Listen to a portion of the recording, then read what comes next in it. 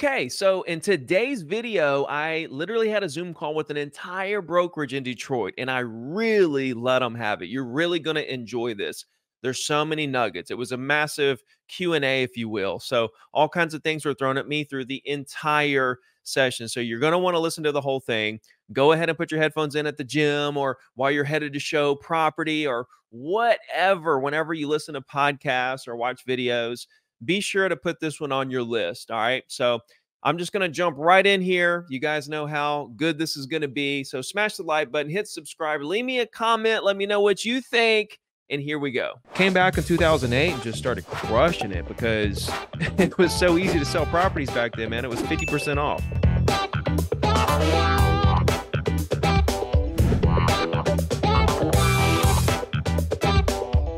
You know, they're saying it's going to go down, going to go down, going to go down. And we may see that seasonal. We will see. We actually will see. We're already seeing prices level out and even come down a little bit. It happens every single year this time of year. Every single year. How it would be way crazy. Like, you think 2021 was crazy? Like, that's nothing compared to the underlying pent-up demand we have right now. It was like contractors would come and say, hey, if you send me somebody to get their house painted or whatever, I'll give you a kickback. I'm like, I don't want the kickback. What I want is you to take care of the client. Then we're going to talk about what happened in the calls. Then we're going to go through market insights. Then we're going to go through Q&A for like an hour. There's no system that's going to be 100%, that's going to convert 100%. Nothing. The object is to make friends in the market. That's how people choose their agent, who they feel like is their friend. So you got to get good at being a good friendship creator. We got a special guest here. I'm gonna be very respectful of his time. So Ricky, why don't you take it away, man? And we're definitely excited to hear what you have to say. Can y'all hear me? Yep. Oh, beautiful, beautiful. How you guys doing? Real good, man. Good to see you. Good to see you. So, and you guys are in Chicago. Where are you guys at? Chicago, man. Come on, Detroit. Like, all that up there is the same to me. It's like, cool. Well, good to see you guys. I don't know if you guys are all new, if experienced, which problems you're having in your business, all that good stuff. I don't know what you guys know about me, what you don't know about me, and everything, but I'm here to help you. So I've been in real estate since 2002. I crushed it as a really young, early 20s guy, made a bunch of money and then lost it all in the crash, flipping houses and stuff. And then I came back. I actually went and worked on an oil rig, roofed houses, served tables, sleeping in my car, all that stuff. Came back in 2008 and just started crushing it because it was so easy to sell properties back then, man. It was 50% off. I mean, if you guys can imagine if prices even went down like 20% now, how crazy easy it would be to sell real estate, even though there was a lot of inventory. It was cool because the buyers pretty much had their pick, and trust me, even if inventory got crazy high and prices came down, which just doesn't seem like it's going to be the case. But even if that happened, you might think, oh, there's not going to be a whole lot of buyers. Yes, trust me, there will be plenty of buyers that want to get in at lower prices. It's so crazy because all we've heard about is crash, crash, crash for the last 18 months. And although we did see a little bit of correction there, prices are still up year over year. We're going to be up for the year. And all the big entities, Realtor.com, Zillow, Case-Shiller, all of them, they've all came out with and revised their forecast to be up big. Like Zillow just came out and revised it to 6% this year, 7% next year, or something like that, which the historical average is like 5% or something. So we're talking about some big years in terms of price increases. Transactions are down. Now what we have to think about is right now, transactions are literally at 2008 levels. Okay. This is a crash. Like, we're in a crash. The only difference is we don't have any inventory and prices haven't went down with the crash, and all the mortgages are so solid out there as opposed to back in 2005, 6, and 7. So, all the people that have been on the sidelines, especially these YouTubers that say prices are going to go down 30%, they've been saying that forever, right? And if it was up to them, nobody would buy a house. They were saying it last year. Well, now prices are up. Now, what about all the people that listen to them that didn't buy a house, and now prices are up even higher? What are they thinking? Right. And now the same thing's happening right now. They're saying it's going to go down, going to go down, going to go down. And we may see that seasonal. We will see. We actually will see. We're already seeing prices level out and even come down a little bit. It happens every single year this time of year, every single year. And I would put that on social media, and agents from New York and Miami and stuff, they say, oh, yeah, not our market. And I'll go right to the data and I'll show them how for the past 2 years, prices went down in the fall, even in 2021, the year of the boom. Prices came down a little bit. It wasn't a lot, but they came down a couple $1,000 and everywhere. It's just the seasonalities of the market. So what you have to get really good at as a real estate agent is you have to get really good at playing the cycles. Okay. So we have yearly cycles and we have these big, huge market cycles, like once every 10 years. Okay. And you got to get really good at playing the cycles and understanding how these cycles flow and how to take advantage of them. So like in the fall, when things slow down, that's when you should be really prospecting. That should be your prospecting season where we're trying to build the database up to where when you go into the next selling season, your database is twice as big as it was last year. So that this selling season, you sell twice as much. Same thing when the market goes down the way that it has in terms of the number of transactions. You guys should be eating this up. Yeah, you're going to do less transactions, but who cares? It's like a rubber band. The more you pull it back, the harder it's going to pop. And like we have more pent up demand than we have ever seen for housing, ever. And it comes from a lot of places. One of the biggest places is honestly the people that have had these handcuffs on their arms, not willing to sell because they're sitting on low interest rates. Guess what? They hate their house more and more and more and more every single day. They hate it, but they feel locked in. They want to move, they just can't. And that's a rubber band that's just getting pulled and pulled and pulled. And when it releases, it's going to be like an atomic bomb going off. Inventory and buyers. Then on the other side, you have more 33-year-olds than we've ever seen like in decades right now. In 1990, we had a birth rate spike that was just massive. And that birth rate spike has led to more 33-year-olds this year than we've seen in our lifetime. And guess what? Those birth rates stay at that level for 16 years. And that's just 33-year-olds, not to mention 34, 35 as these people get older and older. So the average age of a first-time home buyer is 33 to 36. Okay. And 98% of millennials, they did a study, 98% of millennials want to become homeowners. So when you got 98% of millennials who want to become homeowners, there's more 33-year-olds right now than we've ever seen in our life. And that's just going to get bigger and bigger and bigger as they become 34. Then the next stage is 33. Then they're 35. Well, then these people are 34. Then another batch of 33s. It's so massive. You can't even imagine. And we don't even know it in terms of the amount of historic pent up demand for housing because of interest rates. Like we're going along and we're thinking, oh, it's, the market was this and now it's this because of rates. But you guys don't even realize, like, if rates would even just stay around like 5, how it would be way crazy. Like, you think 2021 was crazy? Like, that's nothing compared to the underlying pent up demand we have right now.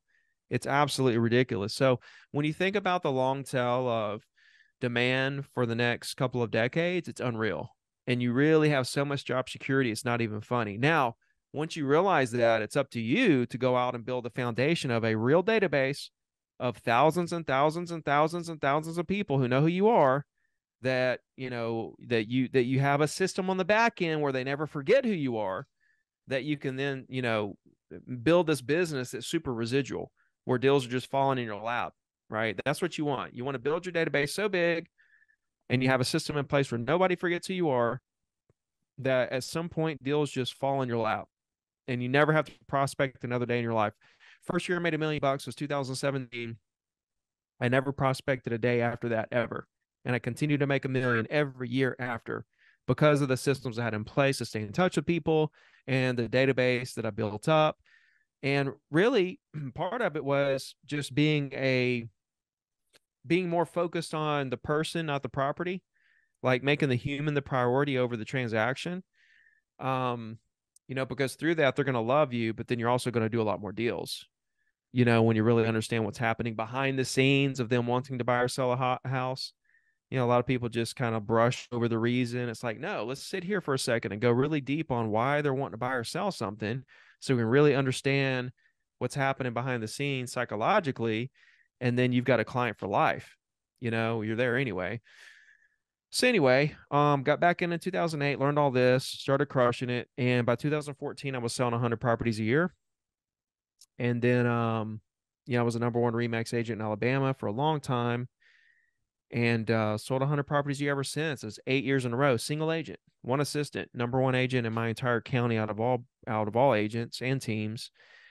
And then in 2017, I kind of got a little bored with that, and I just was like, well, let me start trying to teach people how to do this. So I started speaking, writing, coaching. I became the world's first completely free real estate coach, and it's been exciting. I've now travel and speak a lot, and just try to say everything I just said to you guys, and over a course of an hour long talk, and we've helped thousands, tens of thousands of agents, probably hundreds of thousands of agents we've helped. The overall mission is to help reduce the failure rate in the industry. There's so many agents that quit. It's like there's no reason to quit. I mean, leads are humans, right? Leads are everywhere. Everybody's like, oh, I don't have any leads. Well, no, how many people are in your market? What's the population? 1 million? We got 1 million leads right there. You can just get their information for a penny and call them. People are stuck on, these are warm leads over here because I paid $1,000 for them, and these are cold leads or what. It's like, no, they're all the same leads. The people that you bought for $1,000 is the same person you could have got for a penny. Actually, the one for a penny is better because it's the exact person you want to do business with. Property owner. Think about it like this: we're all going to make money at 7 o'clock at night, right? Right? People are looking at properties at 7 o'clock at night. So we're all making money at 7 o'clock at night. The only decision you got to make is am I going to be the one showing property at 7 o'clock at night? Or am I going to be the one at the house eating dinner, chilling, relaxing, no worries at 7 o'clock at night because 8 of my 21 listings are getting shown? You know what I mean? Like, it's all about efficiency. That's why I was able to sell 100 properties a year as a single agent for so long, kind of effortlessly, if you will, because efficiency, right? And leverage. And understanding that. That's why you're not going to see me do YouTube for real estate agents or Facebook ads or Boomtown leads or Zillow or any of that stuff, because that's buyers for the most part. What I want buyers. I want sellers. I want leverage. I want a life. You know what I mean? So I could get into all kinds of stuff, guys. That's just a little bit of background on me, how I operate, how I think. I think the best use of our time, since it's late in the day. So you guys are there. So you're on Central Time? Oh, we're on Eastern. Eastern, yeah. Oh, so you guys are even later. It's 6 o'clock there, 6:13 or whatever. Yep. So yeah, I mean, it's late in the day for you guys, late in the day for me. I normally shut down at 5 o'clock. I'm done. So this is overtime for me, but I'm happy to do it. Happy to be here.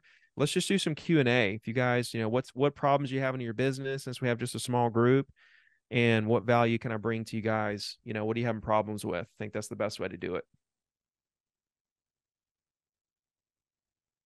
Hey, Ricky. Hey. I'm Stephanie. I've listened to some of your coaching. I'm listening to your book right now. I really like a lot of the things that you do. I know that you're really big on your email list. How many people were on your email list before it really started working for you? Well, the first year I did it, I picked up 1,000 people in the first year, and I sold 20 properties that year. So from the email list, or mostly? Yeah, I mean, I was emailing them. Yeah, it was all email. So yeah, I got actually, to be honest, what happened is back then you could actually it was the wild, wild west back then. Okay.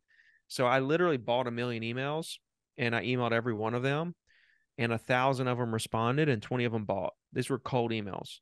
So you can't do that in today's world, right? You can't do it at all. Not even close. They'll shut you down immediately.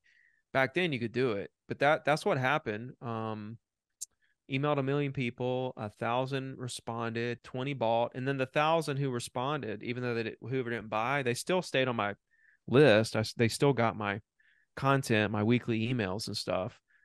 So it's funny because one of the people on that list, the 20 that bought, it was the very first property I sold coming back into the market. And all I've done is the weekly email, right? I don't do client appreciation parties, check on them on the birthdays, and nothing. I just do the weekly email, keep them informed. But where the real magic happens is during the deal, giving them great customer service. If you can make the deal go smooth and really go over the top during the deal, they'll never use another agent. Chances are really low. So that's kind of where I won. You know, it wasn't that I went above and beyond in between the deals. It was that I went above and beyond during the deal, and then I did the weekly email, so they never forgot that feeling. But what's so cool is last year we actually sold that first property that I sold when I came back. You know, I emailed those million people, you know, 20 people responded, you know, and bought. Well, 1,000 responded. Okay. 1,000 responded, 20 of them bought something that year. And out of the 20 that bought, the very first one, her name is Lori. She bought a condo on the beach for 200 grand. Now I didn't stay in touch. She just on my weekly email, literally last year, that was 2008. Last year, she called and we listed and we sold it for like 550 or 600 or something like that. But isn't that cool? You know, like the whole full circle thing. But that weekly email is like the safety net on the back of your business that never allows anyone to forget who you are, you know, how you treated them. It kind of keeps that bug in their ear, and it's a reminder, you know, your name in their inbox every Wednesday or every Thursday, whatever day you decide. To me, I haven't been able to find a better way to do this in terms of making sure nobody forgets who I am, because I know 90% of the people on my email list are going to see that in their inbox. You know, versus social media, you know, 5 or 10% of the people following me will see my content. You know, mail is kind of expensive. Like, I mean, I'm happy to like listen if you guys feel like there's a better way to stay in touch with people, but I just haven't been able to find it that it's the most efficient, cost efficient, effective, you know, way to do it. Today, my email list is 19,000, 7,500 open it up every week, and we still sell 100 properties every week. My dad handles the day to day so that I can do things like this. I stepped out of production, and glory to God. Like, you guys don't want to be real estate agents forever, I can assure you. Just one more question. Sorry. You said that you, when you're working with someone, that you make sure that they feel really special and you have a good connection with them. Do you do a special personalized gift for everyone for closing? No, or... no, I don't. You know, like everybody has different love languages, right? And like mine is like, take care of me. You know, it's like when lenders used to come to me and say, hey, you know, use me or whatever. Like, what do you want from me? Like, how can I get your business? And I'm like, or can I pay you a referral fee or something? I mean, no, I don't want the money. It was like contractors would come and say, hey, if you send me somebody to get their house painted or whatever, I'll give you a kickback. I'm like, I don't want the kickback. What I want is you to take care of the client. You know, it's like, I don't care about gifts and money. I want people to be taken care of. And so that's how I operated. That's just kind of like my love language. Like, I want them to have a great experience through the deal. So it comes down to more, not so like thoughtful, you know, gifts, but more so answer my phone. Okay. And like stayed on top of the deal for them. When things were happening in the deal, I was fixing those situations immediately to where it didn't turn into a big situation. Right. I was negotiating the best deals for them. I was always taking their side. Like if they, you know, if we're in the middle of a negotiation and they wanted to do something and personally I didn't feel like it might have been the best move, I'm still going to, you know, say yes, like that's what you want. And then I go to war for my client, no matter if I think it's right or wrong. You know, that's customer service, right? So many times you see agents talk their clients out of deals because they personally wouldn't do the deal. It's like, this isn't your deal, bro. This is your client's deal. This is their deal. They want to do the deal. Don't talk them out of the deal. You know, later on down the road, they walk away from that deal, and later on down the road, they're like, "Man, I wish I'd have bought that." You know, it's like don't talk people out of stuff, right? Help them do what they want to do. So I've got a question. I mean, and this kind of goes back to what we discussed a couple of weeks ago when we had our, you know, one-on-one. You know, how you know, as of right now, we're on perfect storm. We got, you know, drips going and all that stuff. But I know you're a firm believer, and I think you're right of how the weekly newsletter is way more effective than drips, because everybody that's what people are expecting. They're getting drips from 15 other agents, and that kind of differentiates yourself.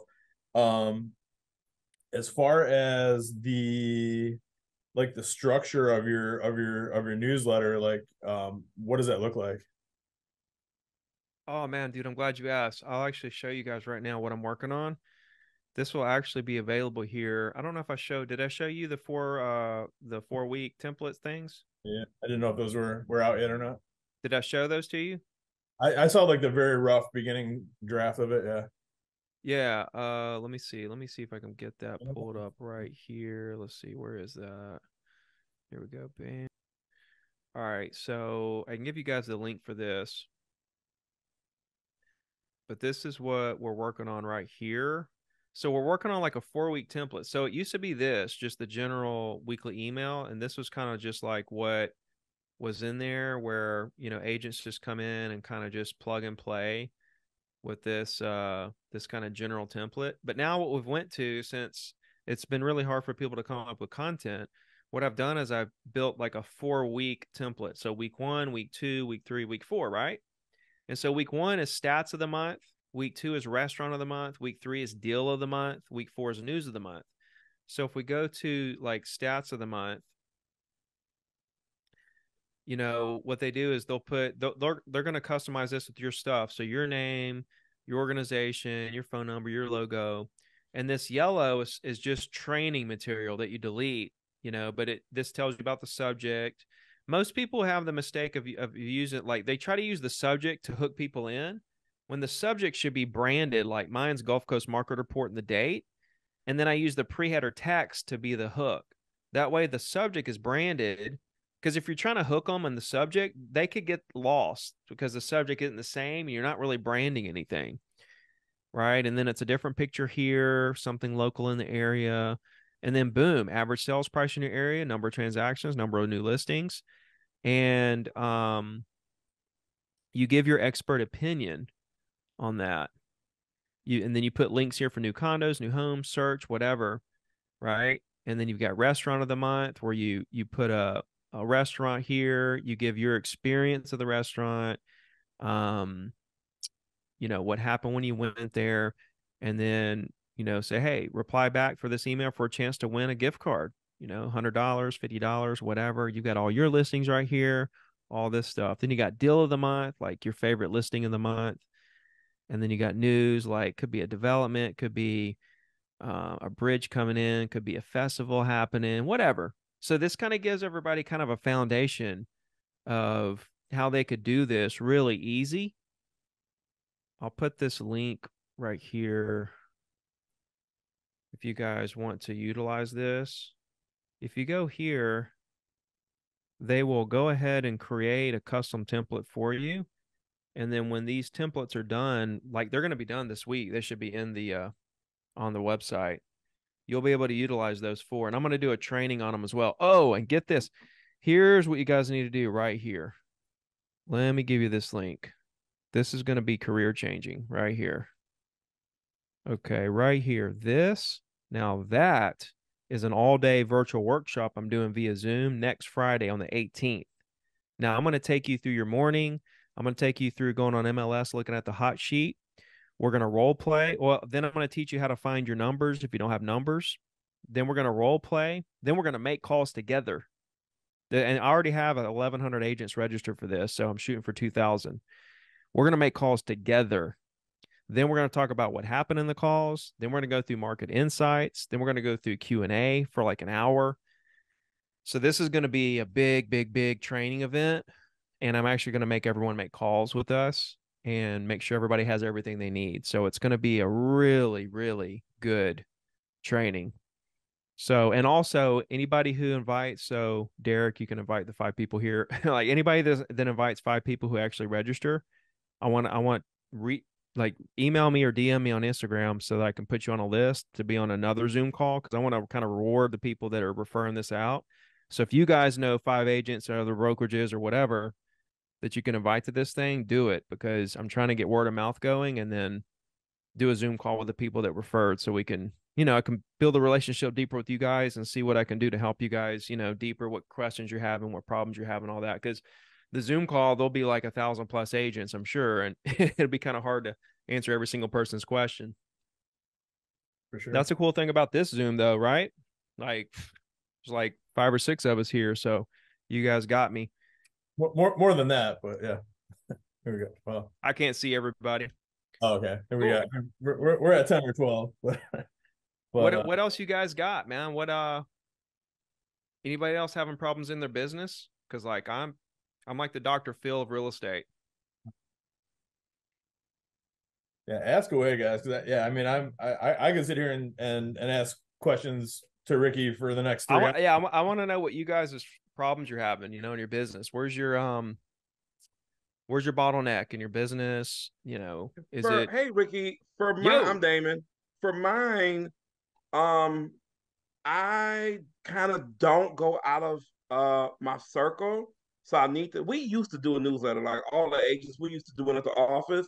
And then we kind of faded away from it a little bit. And so we went to just doing emails. And I know that I stopped doing my emails a while ago. I still have their email addresses, but I was getting frustrated with only like the same group of people. Should I go back to my old list and just make a combo list with everybody?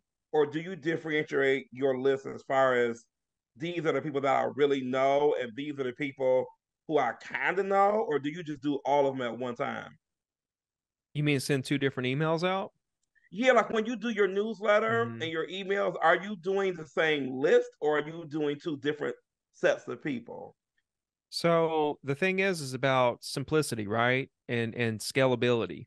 Okay, so think about it for a second. If we're going to send out 2 emails, now we're doing twice the work, right? Or if we have 5 different lists and we want to send a different email out to this subdivision and that subdivision and these people and those people, you're just doing 5 times the work when you could send them all just the same thing. Here's my restaurant of the month.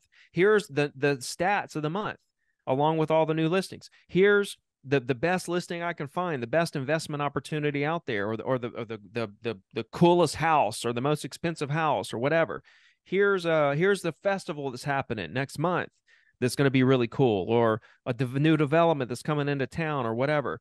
Like, I don't know how you would separate it. You know what I mean? Like, the same stuff can go out to all the same people, whether they're buying, they're selling, whether they're hot, cold, whether they ghosted you, you showed them 5 properties and they ghosted you 5 years ago. You know how many buyers I sold to that ghosted me, that I sold to 3 to 5 years later, that came back because of the weekly email? I didn't, like, they ghosted me and I'm like, okay, whatever. They kept getting the email and then they call me 5 years later and say, hey, remember me? And I'm like, yeah, I remember your ass. And they buy something from me. I mean, it happens so much. That's why I say it's a safety net where, yeah, you're not going to get everybody. And listen, guys, like, you're going to lose people using my method to other agents who are way more personalized, who do the client events and do the happy birthdays, right? You're going to lose some, but they're going to lose some to you too. See, the thing is there's no system that's going to be 100%, that's going to convert 100%, nothing. So I'm like, how can I have the largest database, right? And because it's got to be about quantity at some point. A lot of you guys spend a lot of time, dealing with 1 or 2 buyers. I'm giving them great quality. It's like, okay, that's great, but when's it going to be about quantity? Because if you want to amass a business like you say you do, then at some point you got to have a large volume. And you're not going to have a large volume messing around with 2 buyers over here, 2 buyers over there, right? When I ask a buyer or when I ask an agent how many active buyers and sellers they're working with, the most common answer is 4, right? I didn't ask you guys that because I want you to think about my answer, and you guys know what your answer is of how many active buyers and sellers you're working with right now. But the most common answer is 4. Well, statistically, that is 0.8 deals. So guess what? You got 4 buyers or sellers. It means you're working on nothing. You need 15 to 20 if you're going to close 1 deal a week. Write that down, because 15 to 20 active buyers and sellers equals 1 deal a week. 25 plus is 2 deals a week. And trust me, I did it for 8 years in a row. 2 deals a week. 2 every week for 8 years. Because I had 25 plus active buyers and sellers on a list at all times. And I've coached so many agents who keep 15 to 20 and they close 1 deal a week, 1 deal a week, 1 deal a week. It's as easy as this, guys. Easy as this. Your pipeline's not big enough. You think it is because you're working with 5 people that might do something, and statistically, that's one deal. So back to your question, Damon, it's you don't want to add jobs for yourself. It's kind of like for me, when I'm thinking client events, I'm thinking, oh my God, I don't want to have to do a client event every year. That's a whole new job. That's like saying I want to call my clients once a year. Although all these things we're talking about are good, it's still adding a job. Think about it like this. Can you do every single marketing activity out there? No way, right? No way. But we try to, right? We try to do Facebook and Instagram and cold call and open houses and client events and email marketing. We try to do all these things. And guess what? We don't end up great at any of them. Right? And we still don't get to all the marketing. So the reason why we try to do all these marketing things is because we think, oh, we're leaving money on the table over there and we're leaving money on the table over here. And the top producers, what they're really good at is saying, okay, I'm going to go all in with this one thing. And I'm okay with the business that I might lose, not doing all these other things over here. See what I'm saying? Because your cup is only so big, which means you can only handle so many deals at one time. So think about what your number would be, right? So let's just think about it for a second. Let's say you, right, as a single agent, I don't know all of your situations, but let's just say as a single agent, could you handle 50 active listings and say 30 more pending? Could you handle 80 deals, 50 being active and 30 more being pending? Could you handle that? No. Okay. So where's the breaking point, right? Is it 20 active listings and 10 pendings? Is it 25 actives and 15 pendings, right? So there's a number is what I'm saying. And everybody's number is different. Okay. And that's the size of your cup. Everybody's cup is a different size. Mine was massive. There was one point I had 70 listings and total, right? And like 25 or something were pending at one time. That was the highest I ever got, was like 70 listings. And then I remember there was a time, I think it was like 2000, I don't know, 18, 19, something like that. I had 34 pending deals, something like that. It was like 30 something pending deals. And that was the highest I ever got, was like 30 something pending deals. And I didn't have that many listings because things were selling pretty quick. And that was pretty much my breaking point, right? Like that was pretty much as much as I can handle. But the point is that when we're looking at marketing and we're looking at lead gen and we're looking at all these things, what you have to realize is that, or what you have to think about is that, okay, if I were working on 100% capacity on each avenue, if I was maximizing Instagram, if I was maximizing Zillow, if I was maximizing open house, if I was maximizing all these things, could I even handle all the business that would come in from that, from all those avenues put together? No. Right. And so then you start we got to start checking things off the list. And we need to get down to the one or two things that if you went all in and had 100% capacity on, would more than likely have you at your 100% capacity of how many deals you could handle. And so I realized this really early on, that if I can only handle so much, then why am I going to do all this stuff if I can just make calls and do a weekly email, and that keeps me at my full capacity? Because all I ever wanted to do really was close 2 deals a week and make $1 million a year. That was as high as I ever wanted to go. I didn't really have any aspirations to go any higher than that. So that's kind of what you have to think about. But don't give yourself another job. 2 emails is doubling the workload. Doing an event every year, now your clients expect that every year. Now you have to do that every year. Calling your clients, once a year, it's like another job. What I want is, how can I have a simple activity that I do that takes 15 minutes a week that just brings me 2 deals a week? And they just fall in my lap. That's the dream, right? And that's what the weekly email is.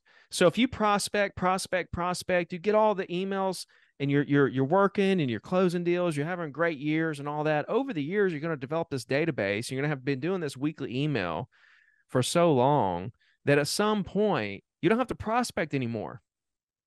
I told you guys a while ago, like I cut the prospecting off back in 17 when I made a meal for the first year, and I made a meal every year since. No prospecting, no social media, no open houses, no checking on clients, none of that.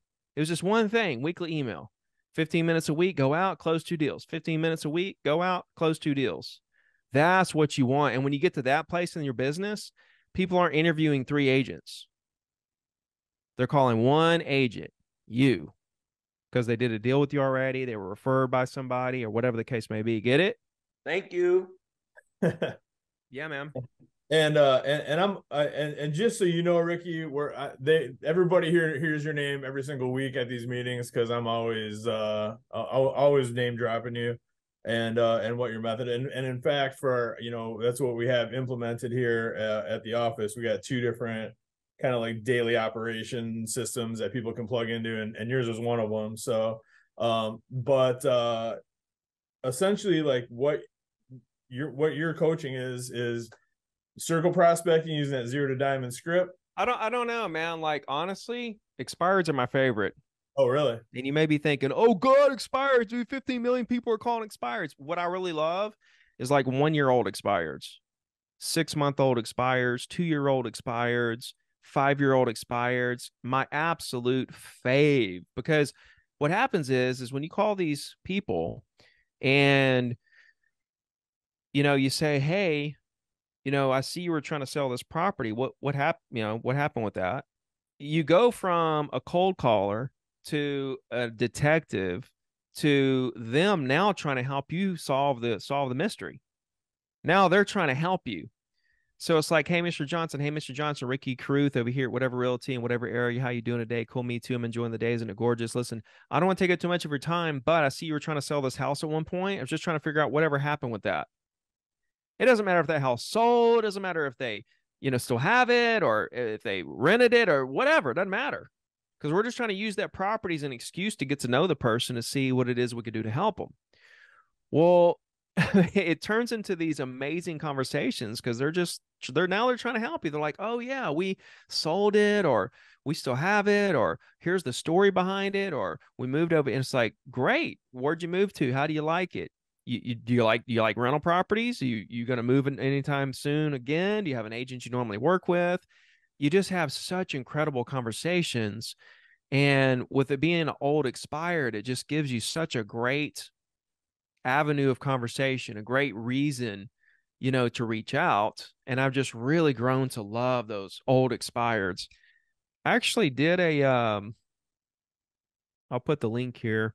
I did a full demo on old expireds, how to go back 10 years worth. I'll grab the link for you. How to go back 10 years worth. Oh, dang. Scripts. And I think I actually called a few of them live on this training. I'll put it right here for you guys. That was just really, really good training. But it was basically a demo on RedX for how to go back 10 years worth, and then scripts. And then I believe I made a couple calls there at the end. Awesome.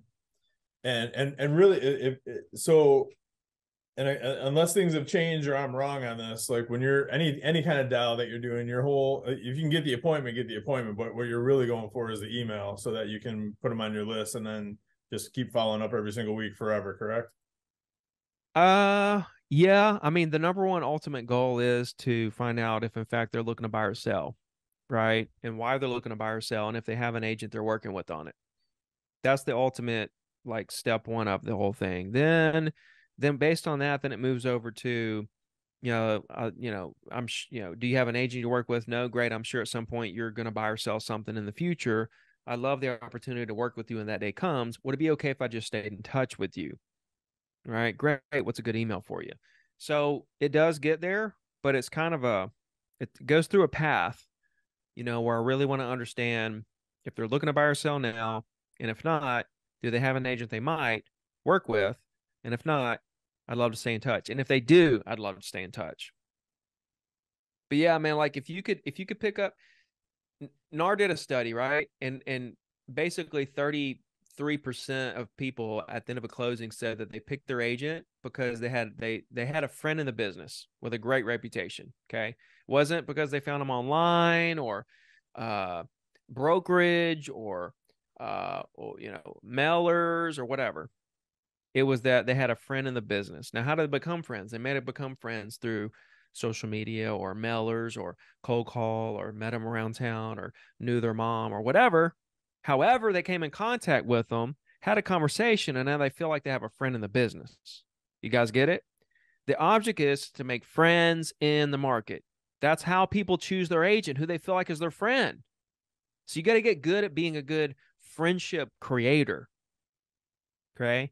And if you can make 5 new friends in the market that give you their email addresses, and you do that for 5 years, you got 6,000 over a 250 working day year. You got 6,000 people that are getting a weekly email that you talk to, that gave you their information, that own property in the area or whatever. You are more than likely the top agent in your market at that point. See, if somebody would have told me all this from day one, I would have been number one a long time before I was. I had to learn all this on my own. And now I'm just giving it to you on a silver platter. Chris Curtis, you look very studious and quiet. So I got to hear from you before we leave here. Yeah, well, in fact, I'm just taking some bunch of notes and also trying to multitask. I appreciate the time, Ricky. I follow you on Instagram and have for a number of years. Derek and I are connected through a fellow mastermind group that we go down to in Arizona a couple times a year. And so I really appreciate the opportunity to hear some of the things live with you. Ricky knows Josh. You're good. Oh, yeah. Josh Smith. Yeah. Oh, yeah. Yeah, dude, the beast. Yeah, he be intense. So. Yeah, he's good people. I run a small franchise operation, small-ish franchise operation, but I'm also still in personal production. So some of the things that you're hitting on, it's kind of like keep it simple and don't overthink it. And I've already sent your link that you gave us in the chat to a couple of my agents who are interested in trying to get their stuff off the ground. So they'll be attending your live call thing. It's going to be the Super Bowl of prospecting, so I'm excited about it. Yeah, it's awesome. Anybody else have any questions or anything else I could do to help you guys? All right. Cool. Good deal. Well, I hope something I said really hit home and kind of changes a little bit of your philosophy around your business. Hopefully you can see more long-term, see the big picture of what this thing could really be.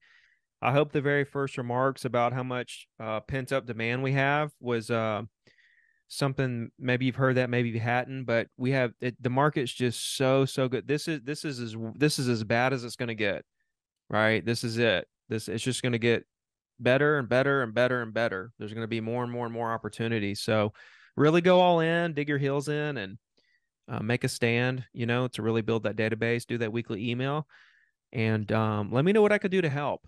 I hope to see you guys on the workshop next Friday, but you guys can always reach out to me on Instagram. I do my best to answer all those messages, and good luck. Good luck to you guys. Thank you, man. I really Thank appreciate you so much. Yep. Awesome. Thank you so much for joining. My pleasure. You guys have a good rest of your night. See you soon. See you, man. Bye-bye.